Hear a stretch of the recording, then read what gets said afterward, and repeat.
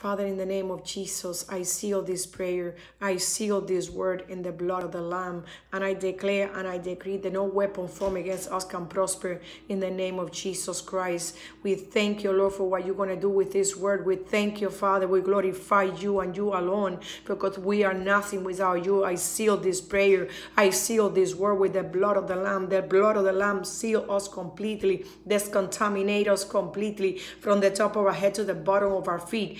In the name of Jesus, I glorify you, Lord, and you alone, and you are the only one who takes all the glory.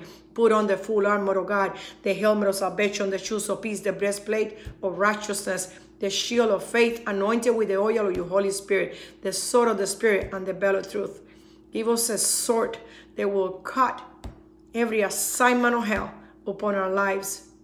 In the name of Jesus Christ, claim your sword. Claim your sword. Tell the Holy Spirit to give you a sharpened sword through your lips, and allow him be a vessel so he can come in and do whatever needs to be done in your life. In the name of Jesus. And the glory of God is a shield of protection upon our lives. Zechariah 2:5. Zechariah 2:5 upon our lives. In the name of Jesus. The word today comes from the book of Luke, and it's coming from Luke 19 through the 31, 19 to 31. And it's a very powerful teaching. Is about the parable of the rich man and Lazarus. This is about the parable of the rich man and Lazarus, and this is powerful. The Lord has put this scripture in my heart for almost a week now, and I've been reading it back and forth, back and forth, back and forth. And it's just amazing what the Lord says here. And we need to keep that very dear, close to our hearts. And it says, Jesus continued. I'm going to go into the word. Jesus continued. There once was a rich man who had the finest things imaginable. This rich man had everything that you can imagine. Everything. Living every day, enjoying his life of opulent luxury. So he was enjoying life. He was living his life with a lot of luxury. So he was having a good time. Outside the gate of his mansion, was a poor beggar named Lazarus. It was a poor beggar named Lazarus. He lay there every day, covered with boils, and all the neighborhood dogs will come in and lick his open sores. So definitely this man's body was sick. The other man was a rich man, and we have a comparison of the two characters that they're speaking here about. The other man was a rich man, and he was enjoying and living his life with opulent luxury. So you see in this character, he was having a good time. He was having a very good life. He was living a wonderful, amazing life, because he had the finances, he had, the wealth in order for him to do this. And then we have the beggar. The beggar was poor. He was full of sores, and he was depending on whatever people would give him. Now, when we have these two characters, we also need to see what is inside those hearts. So the way I could see through what the Lord has been showing me is, as one house was full of riches, visual to the man's eye. One house, because this temple is a house. One house was full of riches, according to the man's eye, according to the world, The other house was sick, and he was begging for food. But that is according to the man's eye too. It's to what we see. So I'm going to keep on reading. And it says, the only food that he had to eat was the garbage that the rich man threw away.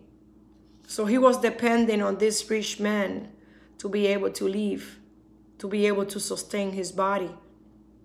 One day, poor Lazarus died, and the angels of God came and escorted his spirit into paradise. And this really touched my heart.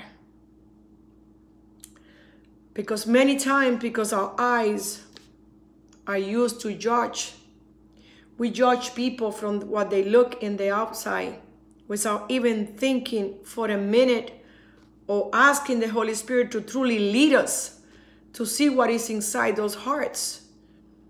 So many times we say, oh, this person is this person is that, this person have this person have that, and we start talking and judging and assuming things because of our eyes. Is something that is visual to the eyes. But the Lord doesn't want us to do that. Because on the same way that we're going to be judging others, we're going to be judged. And that's what the word says. So we need to make sure that we are not judging. Like there is a saying, say, don't judge the book by its cover. This poor man was full of sores in his body. He was sick in his body. But his heart was very pure. They have no agendas in the heart. His heart was fully of Jesus. Full of Jesus. His heart was Jesus' heart. And even though he looked in the outside like that, in the inside there is purity. There is justice, there is righteousness. We have to be careful to what we see. We have to be careful what we hear, because we can get easily contaminated by others.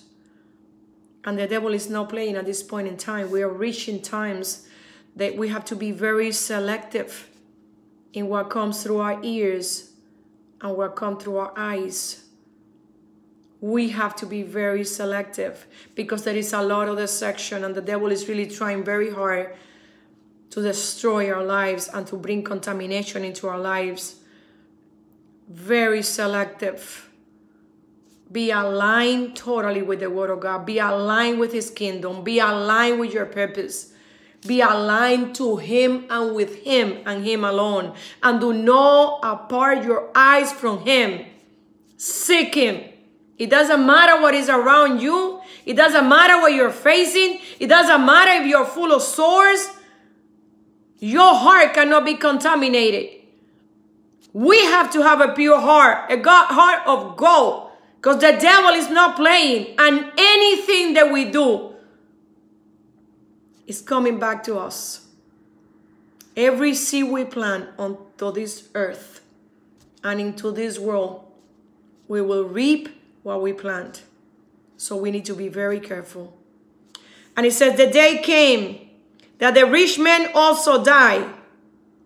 In hell he looked up from his torment and saw Abraham in the distance, and Lazarus the beggar was standing beside him in the glory. Now, you may say, how a beggar is going to be in the glory of God in heaven? Because of the purity of his heart. You see, the beggar was sick in the body, and you can see the sickness in the outside. But his heart was beautiful. He was pure for the Lord. The rich man, you can see the riches in the outside of him. But his heart was contaminated. And he was sick in the heart. Be very careful.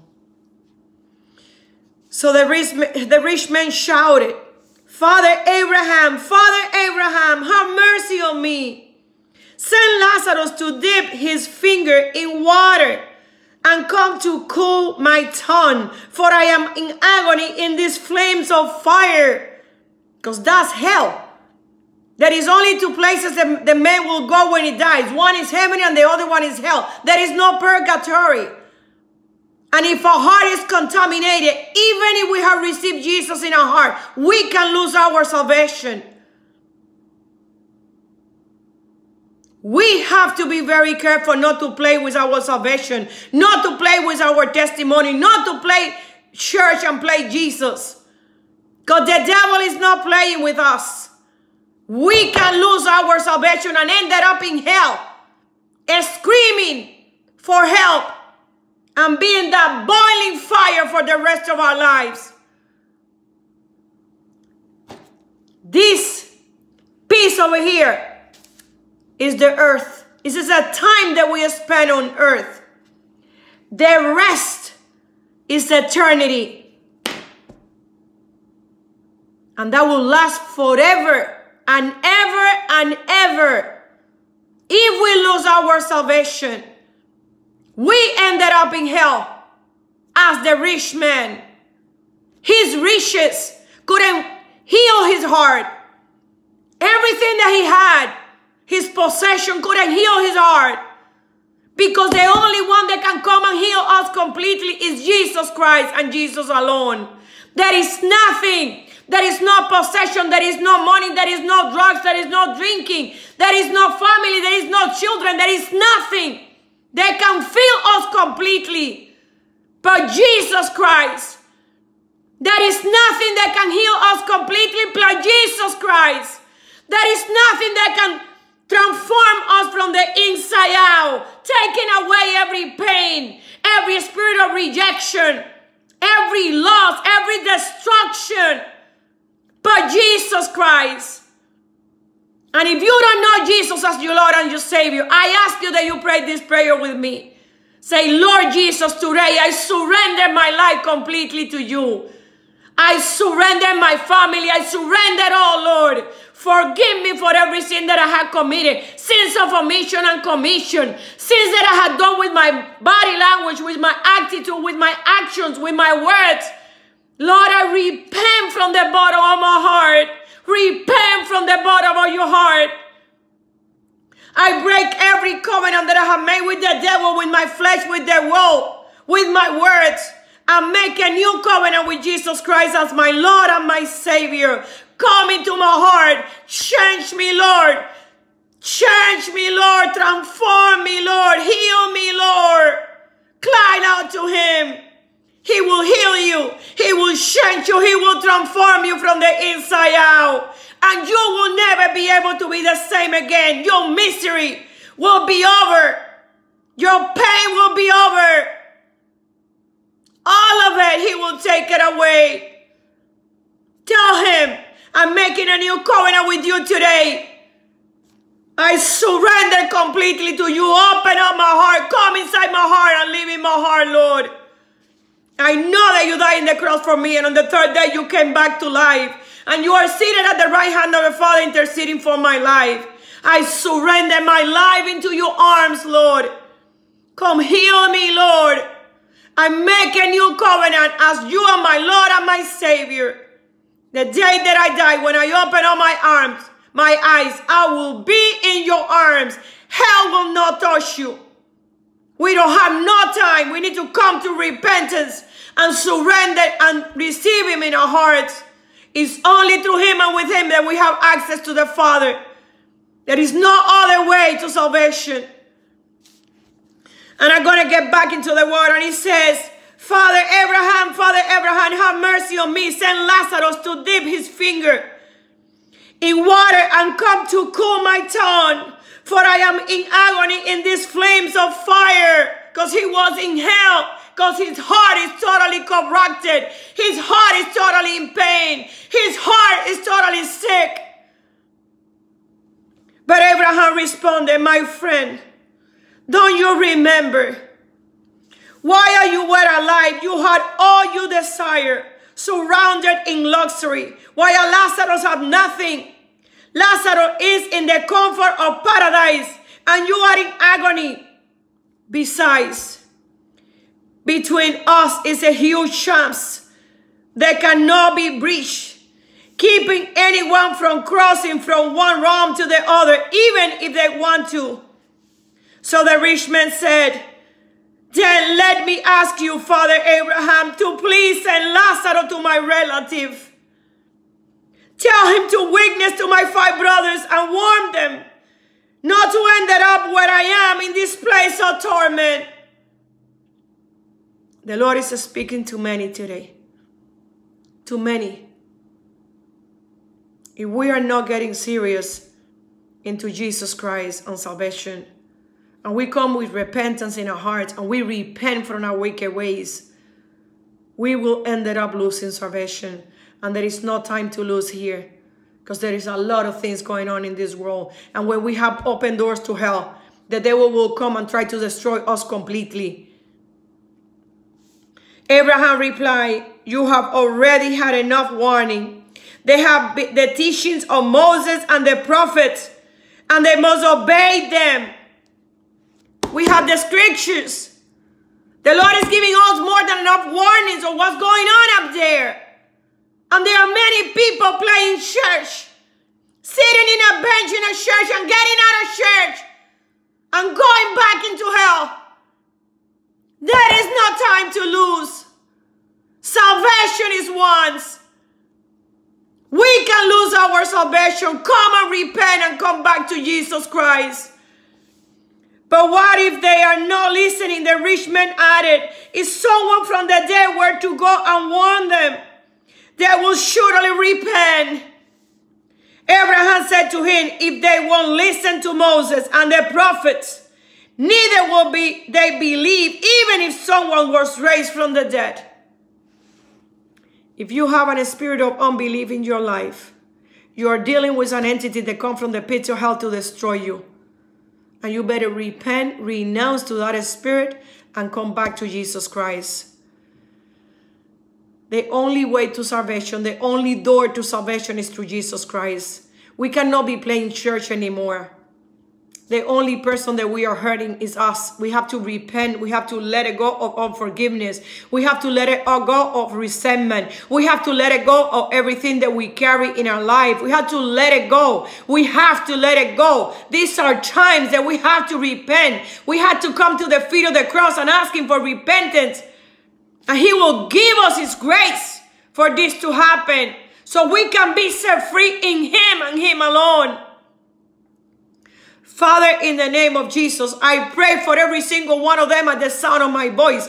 And I ask you, Lord, that you discontaminate them, that you bring truth into their life. Holy Spirit, let the Spirit of truth fall upon every single one at the sound of my voice, and touch them with your truth. Reveal the truth upon their hearts.